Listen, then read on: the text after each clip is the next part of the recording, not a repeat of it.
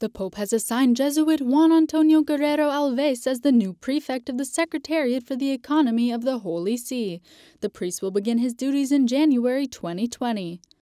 Guerrero should now be appointed bishop, but Superior General of the Jesuits, Father Arturo Sosa, has asked the Pope to allow Guerrero to be prefect without being ordained, so once his mission is accomplished, he will be able to return to his ordinary life as a Jesuit.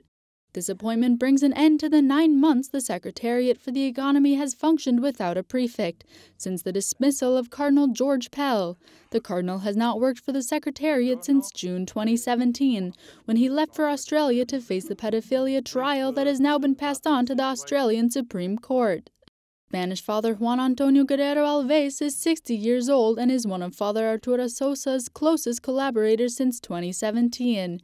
He also has been the Superior General for the Interprovincial Houses and Works of the Society of Jesus in Rome until now.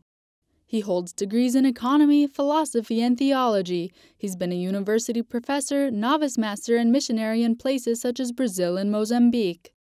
He's been described as prudent, discreet, and more than capable of staying calm in stressful moments, all qualities that will be very useful when handling the Vatican's economic questions.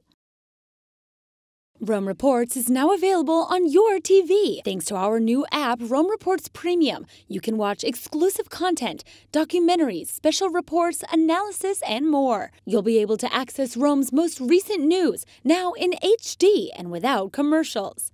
Download the Rome Reports app in English or in Spanish. It's available on Apple TV, Roku, Amazon Fire, and Android TV.